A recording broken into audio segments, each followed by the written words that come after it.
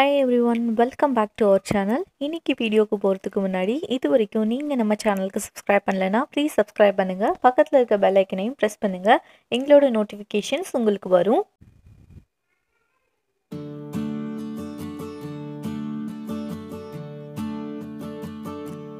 Hi everyone, இன்னைக்கு ஒரு vlog தான் பார்க்க போறீங்க. இன்னைக்குள்ள டேல வந்து நான் என்னென்ன ரெசிபீஸ்லாம் பண்ணேன்னு சொல்லி உங்ககிட்ட ஷேர் பண்றேன். ஃபுல் வீடியோவும் பாருங்க. ரெசிபீஸ் எல்லாம் எப்படி இருக்குன்னு கீழே கமெண்ட் செக்ஷன்ல கண்டிப்பா சொல்லுங்க. அண்ட் மோரோவர் ப்ளீஸ் ட்ரை பண்ணி பாருங்க. ட்ரை பண்ணி பார்த்துட்டு சொன்னீங்கன்னா எனக்கு ரொம்ப ஹாப்பியா இருக்கும். உங்களால முடிஞ்சதை ட்ரை பண்ணி பாருங்க. மார்னிங் வந்து பிரேக்ஃபாஸ்ட்டுக்கு தோசை வித் டொமேட்டோ சட்னி பண்ணிட்டு இருந்தேன். டொமேட்டோ சட்னிக்கு வந்து உள்ள தேவையான இன்க்ரீடியன்ட்ஸ் என்னென்னா 2 டொமேட்டோ, 2 க்ரீன் சில்லி, 1 ஆனியன், அப்புறமா பூண்டு. ஃபைனலாக வந்து அது ஓரளவுக்கு ஆயிலில் வந்து வதங்கினதுக்கு அப்புறமா நம்ம வந்து புதினா போடணும். இந்த சட்னி எப்படின்னாக்கி நீங்கள் எவ்வளோ டொமேட்டோ எடுக்கிறீங்களோ அதுக்கு பாதி அளவு வந்து ஆனியன் எடுக்கணும். அண்ட் வந்து பூண்டும் நிறையவே நீங்கள் சேர்த்துக்கலாம். க்ரீன் சில்லி வந்து உங்களுக்கு காரத்துக்கு தகுந்த மாதிரி நீங்கள் போட்டுக்கணும். இது வந்து சிம்பிளான ஒரு சட்னி தான். தேவையில்லாமல் எப்போ பார்த்தாலும் தேங்காய் சட்னி, தேங்காய் அரைச்சி அப்படியே பண்ணிகிட்டு இருக்க வேண்டாம். இது ரொம்ப சிம்பிளாக இருக்கும். ஜஸ்ட் வந்து இது இவ்வளோத்தையும் நல்லா வந்து ஆயிலில் வந்து வதங்கினதுக்கப்புறமா கொஞ்சம் நேரம் ஆற வச்சுருங்க. ஆற வச்சுட்டு இதை வந்து நம்ம மிக்சியில் போட்டு அரைச்சி எடுத்துடணும். அதுலேயே வந்து டொமேட்டோவில் உள்ள தண்ணியே இருக்கும். தேவைப்பட்டால் அதுக்கேற்ற மாதிரி கொஞ்சம் நீங்கள் வந்து தண்ணி சேர்த்துக்கலாம். ஆறுனதுக்கப்புறம் ஜாருக்கு ட்ரான்ஸ்ஃபர் பண்ணியாச்சு. இது வந்து என்னென்னக்கு ஒரு புளிப்பு, உரப்பு, அதுக்கப்புறம் அந்த புதினாவோட அந்த மின்ட் ஃப்ளேவர் எல்லாமே கலந்துருக்கும் இந்த சட்னியில். ரொம்ப டேஸ்டியாக இருக்கும். ரொம்ப சிம்பிளாக டக்குன்னு பண்ணிடலாம். ஸோ இது ரொம்ப ஈஸி தான், ட்ரை பண்ணி பாருங்கள்.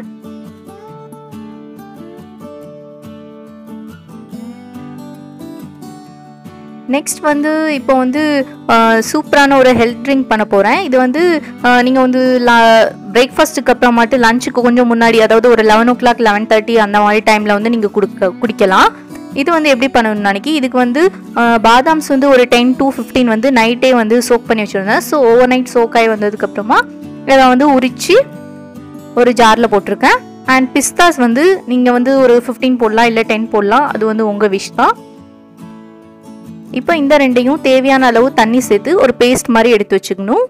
இது வந்து ரொம்ப ஹெல்த்தியான, ரொம்ப கூலான ஒரு சம்மர் ட்ரிங்க்குன்னு தான் சொல்லணும். சூப்பரான ஒரு ஹெல்த் ட்ரிங்க். இது வந்து பாதாம் பிசின். இதுவும் வந்து நான் வந்து ஃபுல்லாக சோக் பண்ணி வச்சுருக்கேன். அண்ட் இது வந்து சப்ஜா சீட்ஸ். இது வந்து எல்லாமே வந்து சம்மருக்கு வந்து நம்மளுக்கு ரொம்ப குளுமையாக இருக்கும். அதனால வந்து இந்த மாதிரி வந்து ட்ரை பண்ணி பாருங்கள். இதை வந்து ரெஃப்ரிஜரேட் பண்ணி கூலாகவும் குடிக்கலாம், இல்லை நீங்கள் வந்து சும்மா டேரெக்டாக அப்படியும் குடிக்கலாம். தேவையான அளவு பாதாம் பிசின் எடுத்திருக்கேன், அப்புறமா சப்ஜா சீட்ஸ். இது ரெண்டுமே ரொம்ப வந்து உடம்புக்கு குளிர்ச்சி தரக்கூடியது. ஸோ இது அப்பப்போ வந்து நம்ம ஜூஸ், இந்த மாதிரி வந்து ஷேக்ஸ், ஹெல்த் ட்ரிங்க்ஸ் இதில் வந்து ஆட் பண்ணிகிட்டே இருக்கணும். தேவையான அளவு சுகர் போட்டுக்கோங்க.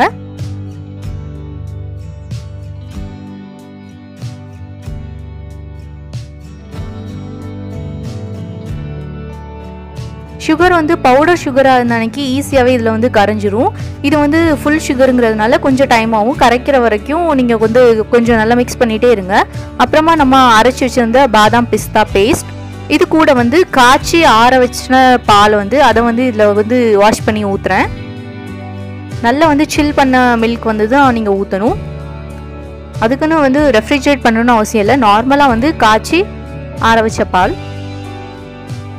சூப்பரான ஒரு ஹெல்த் ட்ரிங்க், ரொம்ப சூப்பராக வந்து ரொம்ப ஹெல்த்தியான ஒரு இதுன்னு தான் சொல்லலாம். ரெடி ஆகிட்டு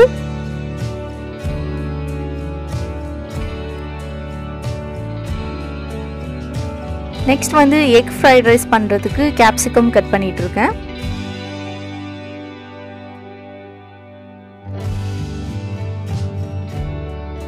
இதுக்கு வந்து இந்த எக் ஃப்ரைட் ரைஸ்க்கு வந்து கேப்சிகம், கேரட், பீன்ஸ் இந்த 3 தான் வந்து போட்டிருக்கேன். Spring onions இருந்தாக்கி spring onions add பண்ணிக்கலாம்.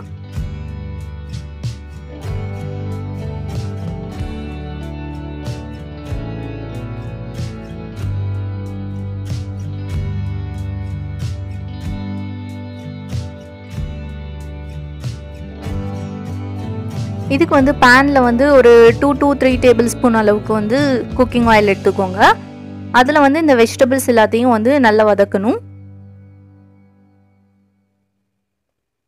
ரொம்ப வந்து ஓவராக வந்து குக் ஆகக்கூடாது. ஃப்ரைட் ரைஸ் பொறுத்த வரைக்கும் அது வந்து ஒரு அளவுக்கு தான் வந்து குக் ஆகிருக்கும் வெஜிடபிள்ஸ் எல்லாம். ஹாப்பிமா ஃப்ரைட் ரைஸ் மிக்ஸ் தான் வந்து யூஸ்வலாக யூஸ் பண்ணுவேன். இப்போ அது கிடைக்கல, அதனால வந்து இந்த மாதிரி ஒரு புது ஃப்ரைட் ரைஸ் மிக்ஸ் வந்து கிடச்சிது. இப்போ வந்து இது வந்து ஓரளவுக்கு குக் ஆனதுக்கப்புறம் பேன்லேயே வந்து சிம்மில் வச்சுட்டு இது வந்து ஒரு ஓரமாக வந்து நவுட்டி வச்சிடணும். இதில் வந்து நான் வந்து 2 எக் வந்து பீட் பண்ணி ஊற்றுறேன். அந்த சைடில் வந்து வெஜிடபிள்ஸ் வந்து ஓரமாக வச்சுருக்கிறதுனால கரிஞ்சிரும் அப்படிலாம் நினைக்க வேண்டாம், அது ஒன்றும் செய்யாது. ஏன்னா நம்ம வந்து ஆல்ரெடி வந்து ஒரு மீடியமாக தான் நம்ம வந்து குக் பண்ணியிருக்கோம். அண்ட் ப்ளஸ் வந்து இது வந்து சிம்மில் தான் வச்சுருக்கோம். இதில் வந்து நல்லா வந்து முட்டையை வந்து நல்லா இந்த மாதிரி வரட்டிக்கணும்.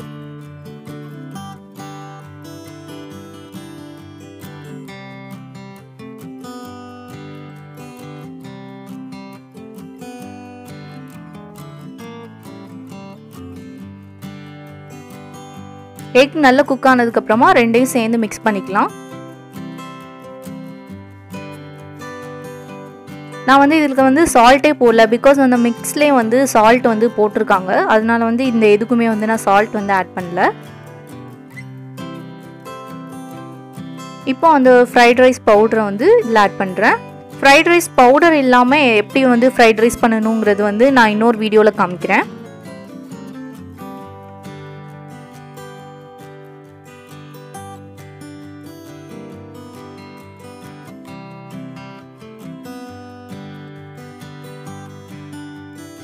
இது வந்து ரொம்ப ஓவராக வந்து அந்த மசாலா வந்து ஃப்ரைட் ரைஸ் பவுடர் வந்து அதோட வந்து மிக்ஸ் ஆகாத மாதிரி ஓரளவுக்கு தான், ஜஸ்ட் வந்து சும்மா அந்த அது மேலே எல்லாம் படுற மாதிரி வந்து வச்சுக்கோங்க வெஜிடபிள்ஸ் அண்ட் எக்கில். இப்போ வந்து நார்மல் ரைஸ் தான் வந்து வீட்டில் யூஸ் பண்ணுற ரைஸ் தான் வந்து நான் எடுத்திருக்கேன். அதை வந்து ரொம்ப குலையாமல் இந்த மாதிரி வித்தாக இருக்கிற மாதிரி வந்து வடித்து எடுத்துக்கணும். இப்போ மிக்ஸ் பண்ணும்போது பார்த்திங்கன்னா வந்து அப்படி வந்து ரொம்ப மேலாக்கில் அப்படி பண்ணணும். ரொம்ப வந்து அழுத்தி பண்ண அன்னைக்கு ரைஸ் எல்லாம் வந்து பிரேக் ஆயிரும். பாஸ்மதி ரைஸ் இருந்தால் நீங்கள் அதில் கூட பண்ணலாம். நான் வந்து நார்மலாக வீட்டில் யூஸ் பண்ணுற ரைஸில் தான் பண்ணியிருக்கேன். இப்போ இதை வந்து நல்லா அது கூட வந்து மிக்ஸ் பண்ணி விட்டுக்கோங்க. சூப்பரான எக் ஃப்ரைட் ரைஸ் ரெடி ஆயிட்டு. இதுக்கு நீங்கள் வந்து ஏதாவது ரைத்தா இல்லைனா ஏதாவது ஒரு சட்னி அந்த மாதிரி வந்து வச்சுக்கலாம்.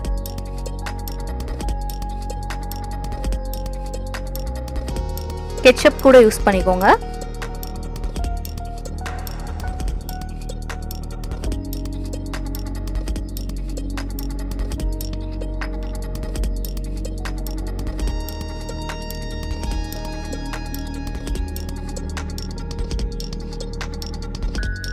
இதே வந்து நீங்கள் சிக்கனில் பண்ணணும்னா இது வந்து சிக்கனை வந்து நல்லா பொரிச்சு அதை வந்து குட்டி குட்டி பீசஸாக கட் பண்ணி இதில் வந்து ஆட் பண்ணிக்கணும். நெக்ஸ்ட் வந்து ஈவினிங் வந்து பொட்டேட்டோ ஸ்மைலி பண்ணுறதுக்காக 3 பொட்டேட்டோ எடுத்திருக்கேன். இப்போ இதை வந்து நல்லா பாயில் பண்ணணும். நல்லா பாயில் ஆகி வந்ததுக்கப்புறமா அந்த தோலை வந்து நம்ம பீல் பண்ணிடலாம்.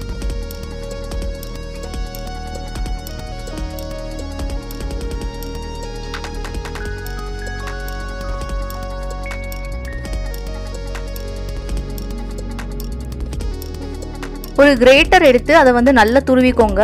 பிகாஸ் வந்து நீங்கள் துருவாமல் வந்து அப்படி மேஷ் பண்ணலான்னு நினைப்பீங்க. ஆனால் வந்து அப்படி பண்ண அன்னைக்கு அதில் வந்து பீஸஸாக வந்து வரதுக்கு சான்சஸ் இருக்குது. அதனால வந்து இந்த மாதிரி ஒரு கிரேட்டர் எடுத்து அதை நல்லா துருவிக்கோங்க. எந்த பீஸுமே இருக்கக்கூடாது, அது வந்து நல்லா ஃபுல்லாகவே வந்து மேஷ் பண்ணுற அளவுக்கு இருக்கணும். அதனால வந்து நல்லா கிரேட் பண்ணிக்கோங்க.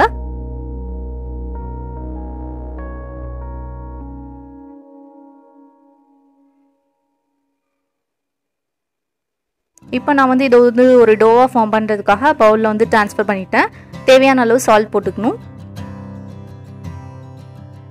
நெக்ஸ்ட் வந்து கார்ன்ஃப்ளவர் போட்டிருக்கேன். கார்ன்ஃப்ளவர் வந்து ஒரு 2 டேபிள் ஸ்பூன் அளவுக்கு போட்டேன். இது வந்து இட்டாலியன் சீசனிங் 1 டீஸ்பூன் அளவுக்கு போடணும். ஒரிகானோ இருந்தானைக்கு அது கூட நீங்கள் யூஸ் பண்ணிக்கலாம்.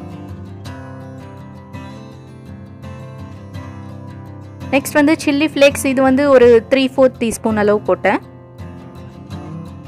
இதெல்லாம் அந்த சீசனிங் எல்லாம் இல்லாமல் வந்து போட்டால் நார்மலாக வந்து பொட்டேட்டோ ஃப்ரை பண்ணி எடுத்த மாதிரி இருக்கும்.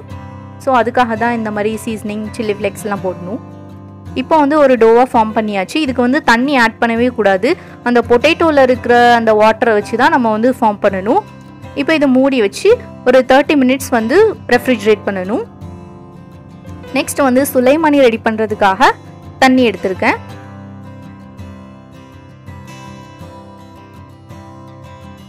தண்ணி நல்லா கொதிச்சு வந்துட்டு இருக்க டைமில் சுகர் ஆட் பண்ணணும்.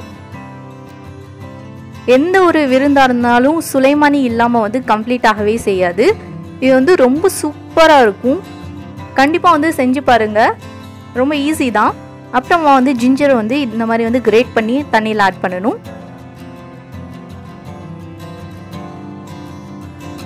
அதோட ஃப்ளேவர் வந்து நல்லா வந்து அதில் இறங்கும். கொதிச்சிட்டு இருக்க டைமில் நம்ம வந்து டீ பவுடர் போடணும். ரொம்ப வந்து டீ பவுடர் வந்து ஆட் பண்ணிடக்கூடாது, அப்புறமா வந்து கசக்க ஆரம்பிச்சிடும். ஸோ ஓரளவுக்கு வந்து இந்த மாதிரி கலர் வர மட்டும்தான் நீங்கள் வந்து போடணும். போட்டதுக்கப்புறமா ரொம்ப நேரம் கொதிக்க விடவும் கூடாது. ஒரு அளவுக்கு இது வந்ததுக்கப்புறமா நம்ம வந்து ஸ்டவ் ஆஃப் பண்ணிடணும். இப்போ இதை ஃபில்டர் பண்ணிடலாம்.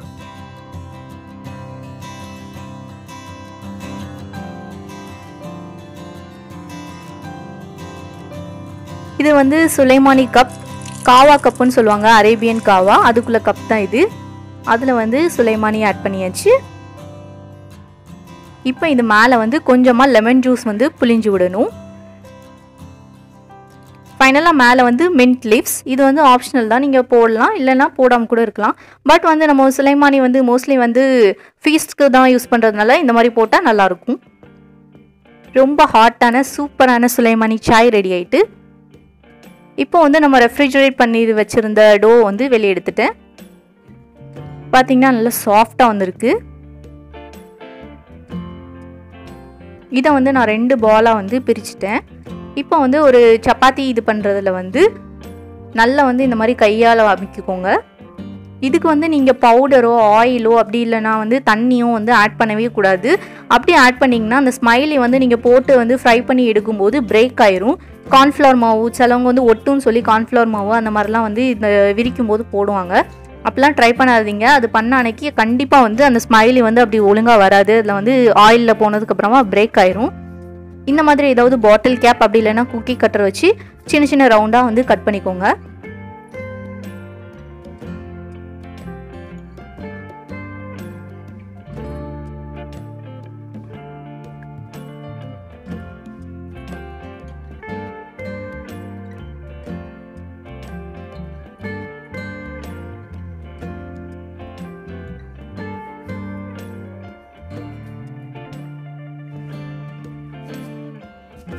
ஆக்சுவலி ஃபஸ்ட் டைம் நான் அந்த மாதிரி தான் ஒட்டுதுன்னு சொல்லி கார்ன்ஃப்ளவர் மாவுலாம் வந்து இது பண்ணி ஸ்ப்ரெட் பண்ணி போட்டேன். அது வந்து பிரேக் ஆயிடுச்சு. ஒரு ஸ்ட்ரா யூஸ் பண்ணி இந்த மாதிரி கண்ணு போட்டுக்கோங்க. நெக்ஸ்ட் வந்து இது வந்து ஒரு சின்ன சைஸுங்கிறதுனால அதுக்கேற்ற மாதிரி சின்ன ஸ்பூன் வச்சு ஒரு ஸ்மைலி போடுறேன்.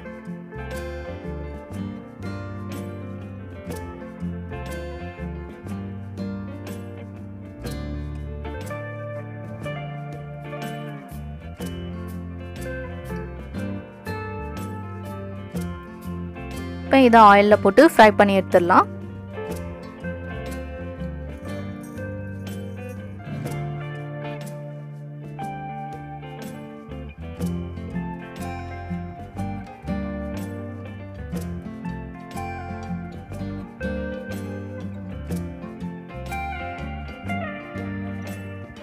ரெண்டு சைடும் வந்து சேமாக வந்து ஒரு கோல்டன் ப்ரௌன் கலர் வர அளவுக்கு பார்த்துக்கோங்க. கறியை விட்டுறக்கூடாது.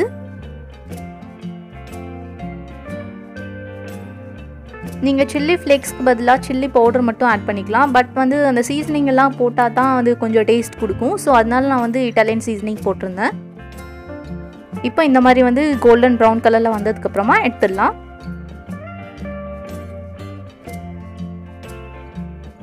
இதுக்கு பெஸ்ட் காம்பினேஷன் கெச்சப் தான். ஐ ஹோப் இன்னைக்குள்ள vlog உங்கள் எல்லாருக்கும் பிடிச்சிருக்குன்னு நினைக்கிறேன். இந்த வீடியோ பிடிச்சிருந்தா லைக் பண்ணுங்கள், ஷேர் பண்ணுங்கள், கமெண்ட் பண்ணுங்கள் அண்ட் மறக்காமல் நம்ம சேனலுக்கு சப்ஸ்கிரைப் பண்ணுங்கள். உங்கள் ஃப்ரெண்ட்ஸ் கிட்டேயும் வந்து சொல்லி ஷேர் பண்ணுங்கள். தேங்க்யூ ஸோ மச் ஃபார் வாட்சிங். Take care. பாய்.